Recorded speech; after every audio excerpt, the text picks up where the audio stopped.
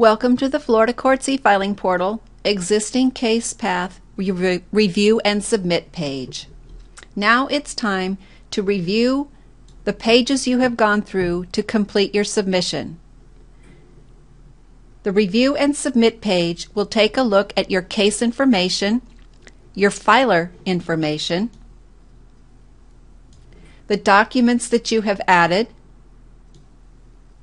the payment option that you have selected, the parties that you have added to the case, as well as the documents, and the actual file name that you have given the documents when you created them.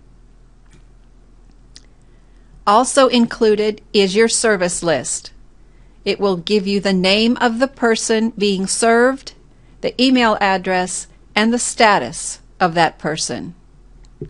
So your review and submit page basically goes back and puts together the case information, case parties, documents, service list, and your fees and payments page all into one, so you can review those pages in one page and submit your filing.